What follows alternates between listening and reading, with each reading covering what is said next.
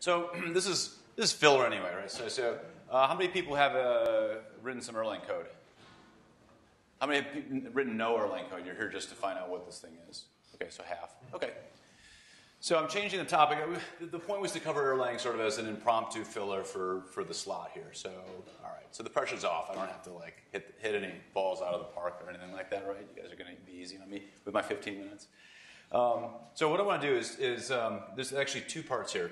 This will introduce some Erlang syntax, but it will also get into a functional refactoring pattern that I've started to adopt over the last couple of years, which I think everybody here should religiously follow. It's like really important. So please pay close attention because your lives will be transformed by this talk in these 15 minutes. Okay, so this started out with, this was a talk I gave in OSCON last year, and there's a parable here. We don't care about parables. I'm just going to jump into some code. The basic gist here is when you are writing code, there's sort of two phases. There's just get the thing to work. Right? Solving problems is hard enough. Like identifying problems is hard enough. Solving problems is hard enough. Don't worry about beauty. Don't worry about correctness. Don't worry about like sort of making sure everything is pristine. Just get it to work. Once you get it to work, you can understand it, and then you can ask this question: how is it working? How did I get this thing to work? And then you can focus on clarity. In this case, if something isn't obvious, make it obvious. So this is a very simple methodology. You get something to work. You say, okay, it's working. Then, why is it working? And you sit there going, what is going on here? And then you rewrite that code to make it completely obvious. All right, I'm done. Now we'll do an example. So here's an example. Everyone can see that. Yeah. So how do I do this? Okay. So there's highlights here.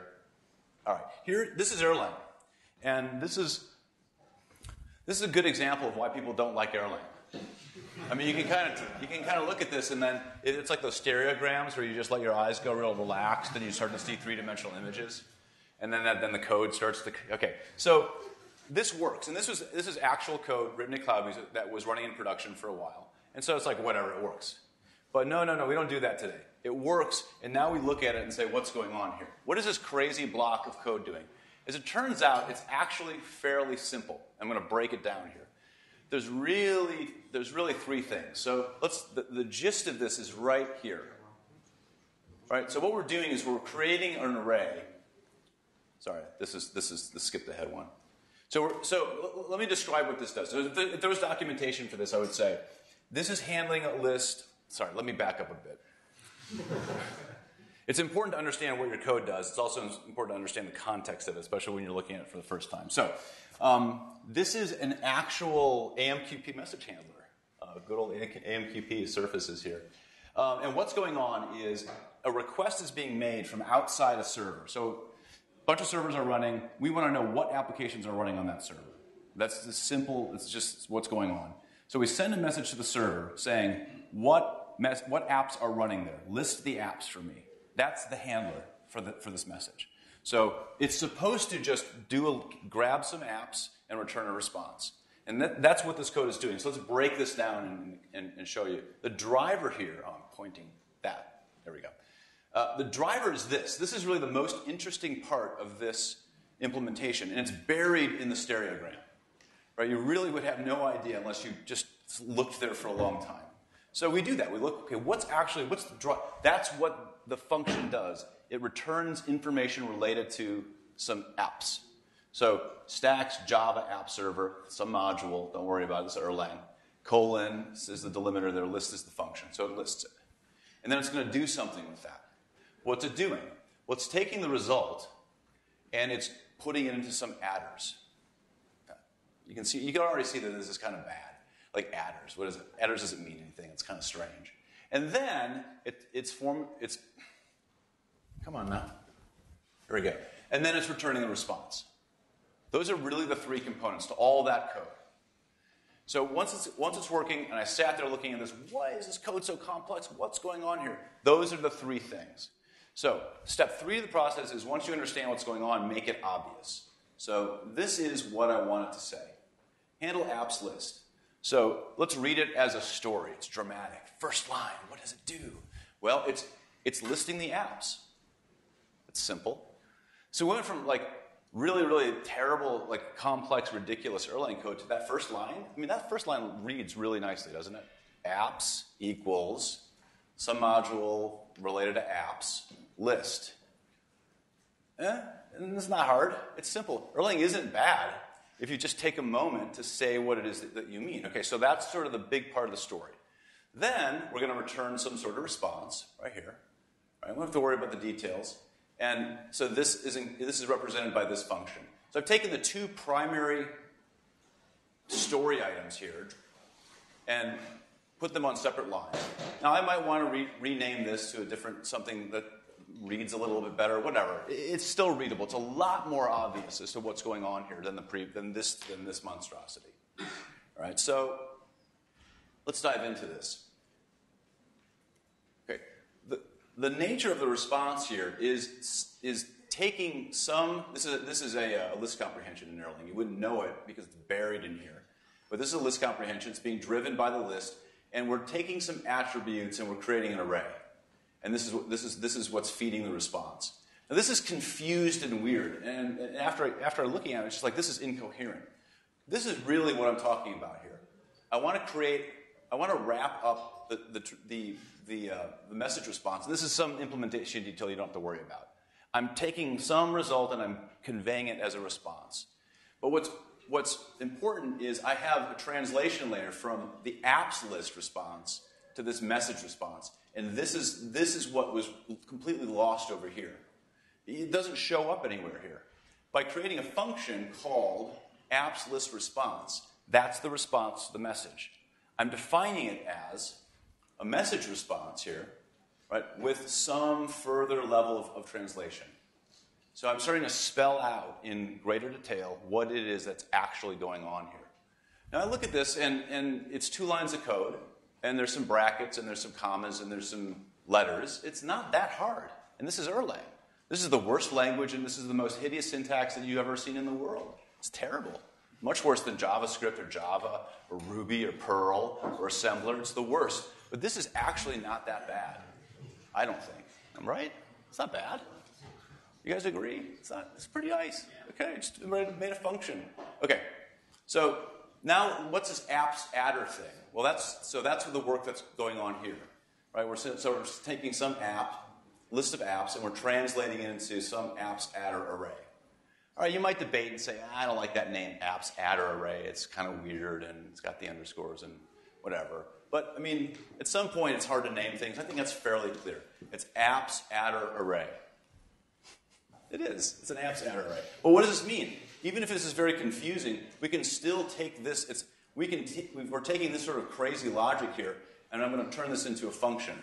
So here's apps adder array, right? And we can answer, even though you may not agree with this name, but let's just say the name isn't clear. I don't know what that does, and sometimes I run into that. This is a single line implementation.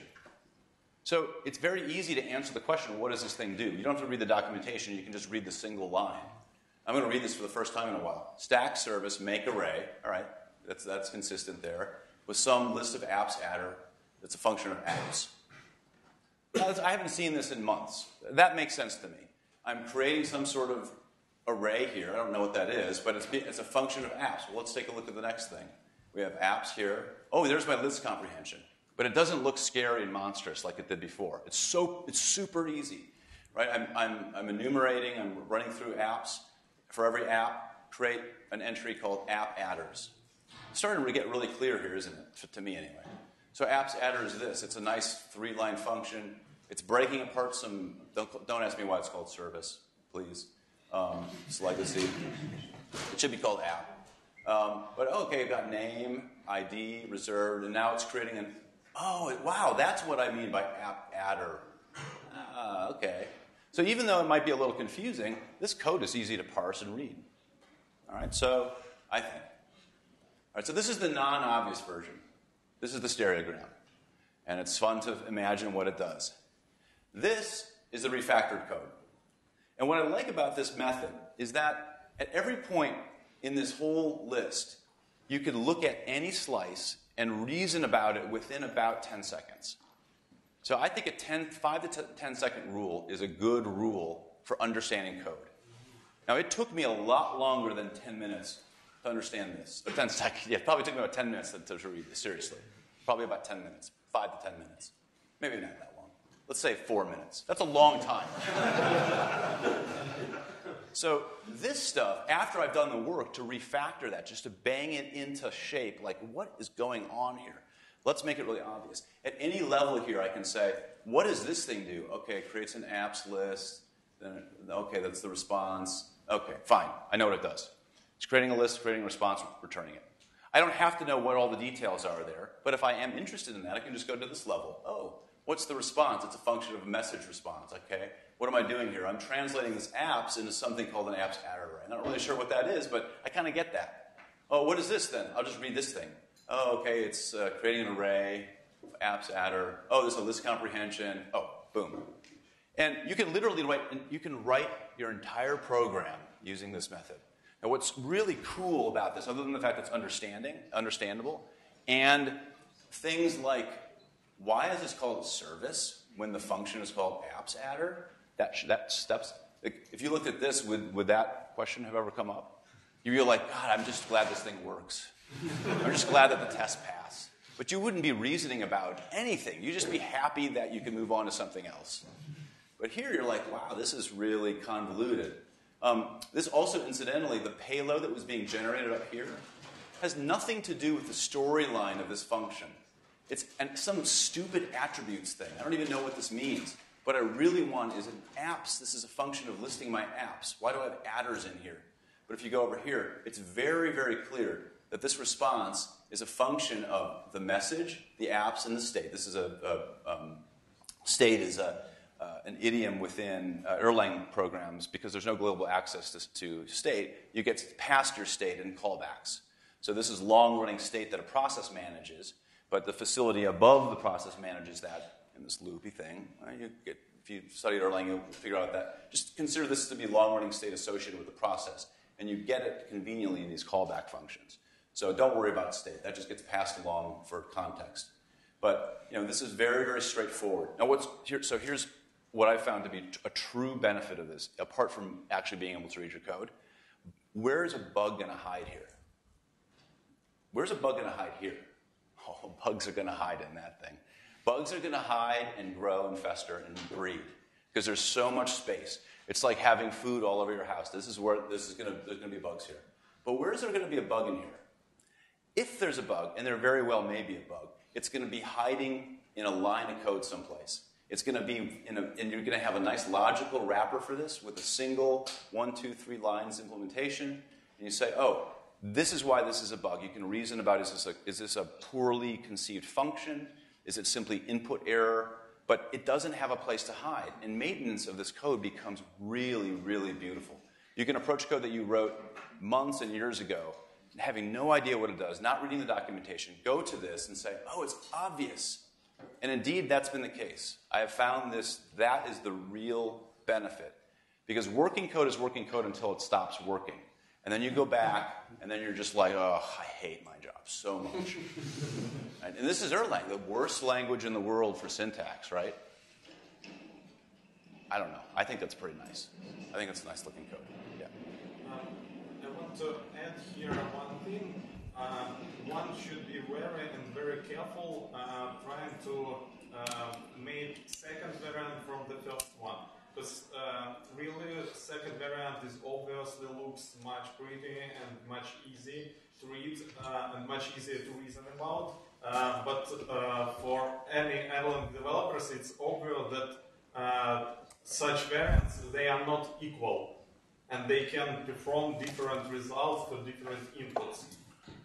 No, that's not true. You can mechanically refactor that, and you can prove it. Yeah, you can prove that the first code is exactly equivalent to the second. I'm talking about exact this code. Yeah. The second one will works differently from the first variant because if you show the whole I don't know how to name this, but stereogram.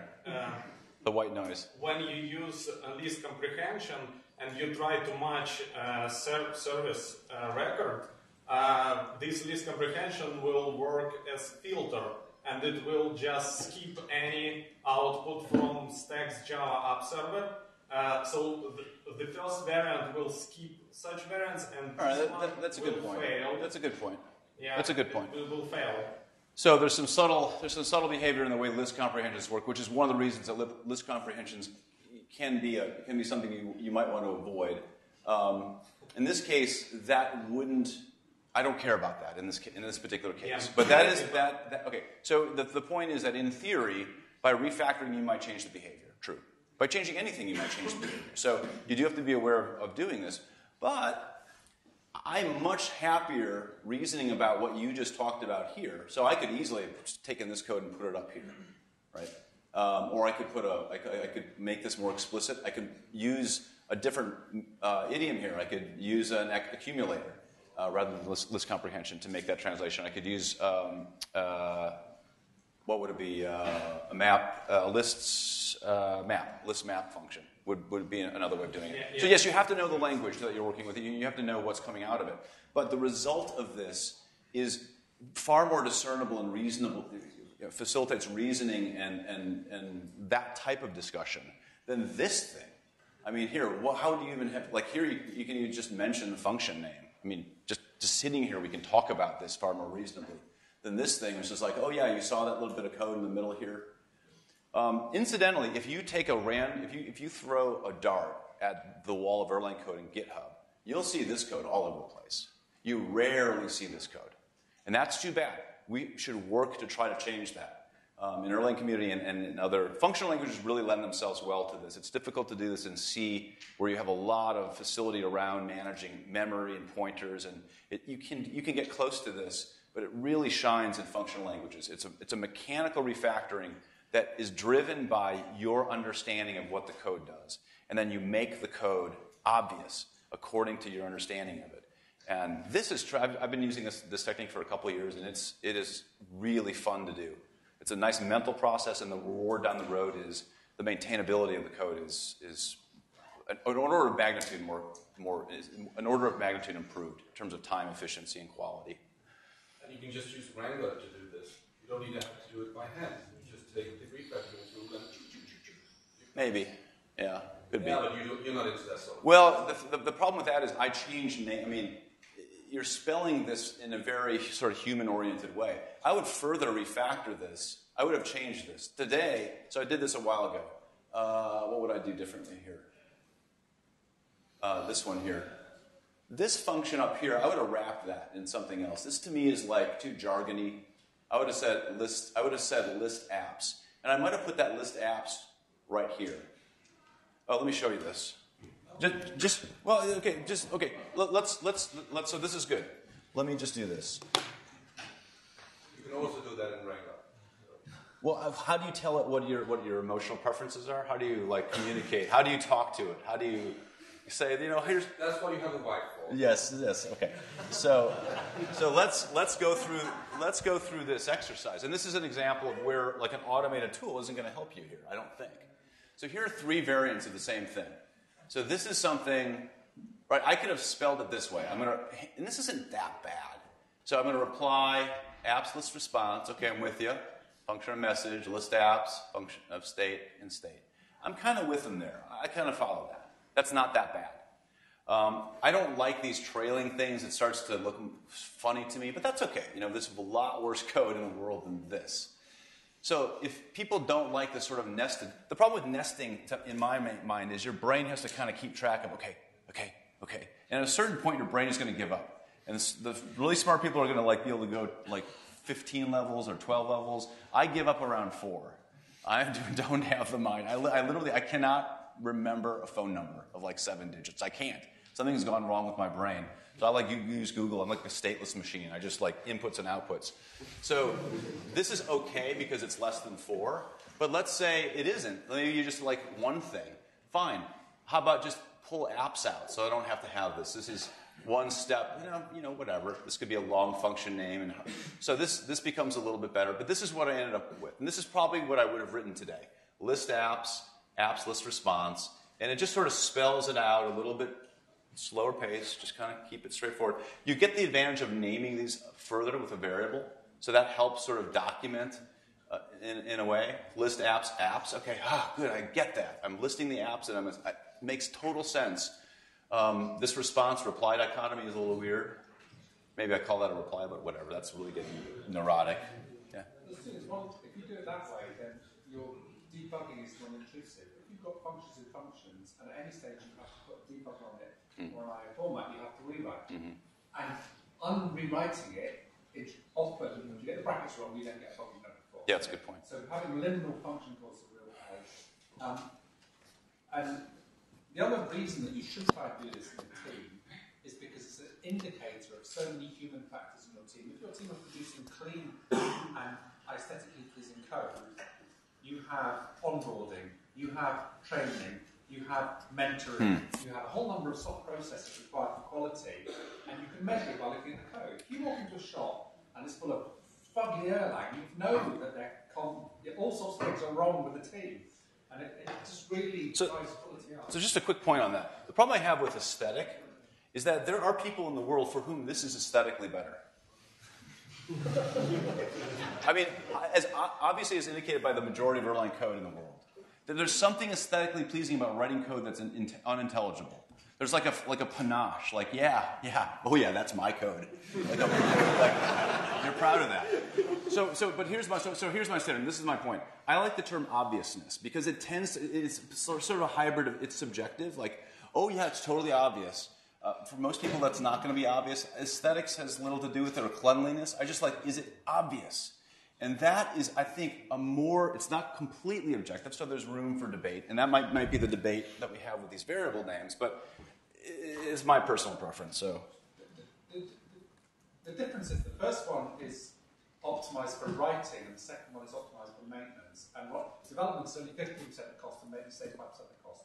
And the reason for taking aesthetic is because you should be able to judge the quality of a team by looking at the. If this fellow here opens his screen, I sitting here should be able to make a statement about the team at 10 feet without seeing any of the code. I don't see any of the variables, I see the shape of the Erlang on the page. That's exactly right. Tell me what team. You can tell literally by the shape of the Erlang what's going on here.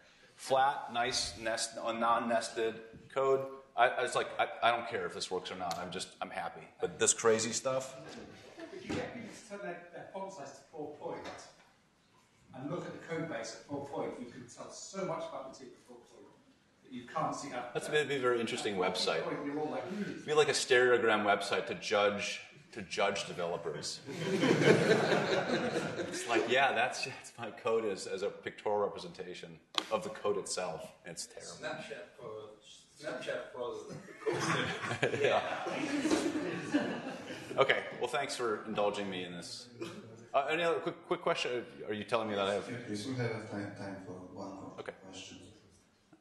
Don't you feel that if we use the process you described earlier, I mean, you hack up some non-distributed solution, and then you go to refactoring, the refactoring sort of becomes a problem you do not have to solve, or you do not have to solve right now in relation to your previous stuff.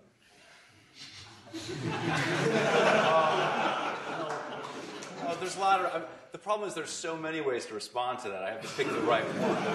It didn't stump me at all. So here's my argument. I write a lot less tests, but use this method. And I would say that until your code looks like this, you aren't done. You're not done at all. Because the only way that you can prove that this code works is by testing the living daylights out of it. You can't sit and say this is correct. I want my code to be sort of obviously correct at any point and at any level. And until it is, I'm not done. If I can't, and this sort of, we've, over the last, 10, 15 years, have fallen over to tests as being like the way to write code. This test-driven development, let's write tests first. How do you even begin to know what to test? Like I have such a hard time solving problems. Like getting to work is just getting it to work at all is a celebration. But then I'm not done. It's like, what am I really, really doing here? And in that process of sort of thinking systematically about it and breaking it down, being able to take something like this and say, what's the story here? What am I really doing?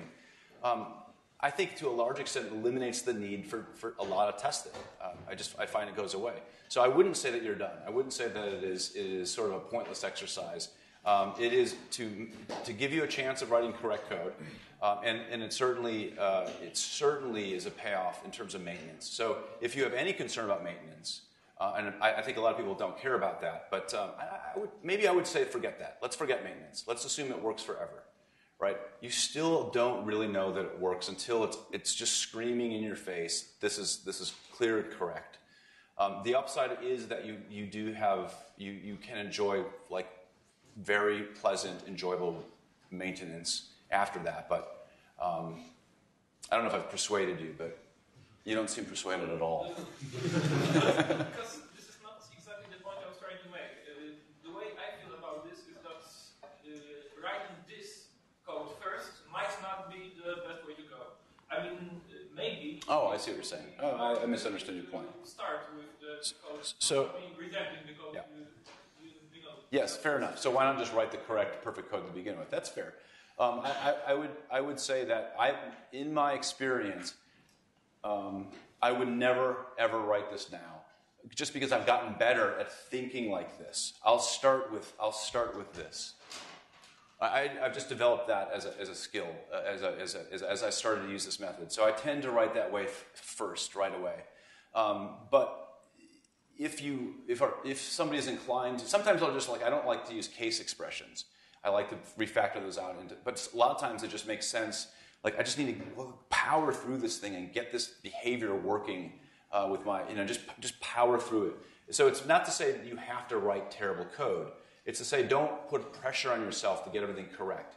You should see the behavior working first. Then you have a chance at understanding what's going on, and then you can make that obvious by the refactoring exercise. If you can get to the good code just in one step, that's awesome. That's highly recommended. Any other questions? Also, I wanted to add that the second variant is easy to trace using DBG. Right. Yeah, it's similar to Gordon's comment about debugging and breakpoints. Others would argue it's also easier to test. I mean, you can test each of these sort of in isolation, but I don't like to hear that. I just like to say, oh yeah, it's completely correct because I can look at it. But I'm just kind of being a troll at that point. The stack traces are 10 times easier. The stack trace from a list. I have line. I always turn line information off on my because I can do this. Who needs a line number? The stack trace in the list comprehension doesn't make you wish you were dead. Yes, it would. In that previous function. Okay, thanks. I think what is it? Time to drink, right? Yes. So thank you.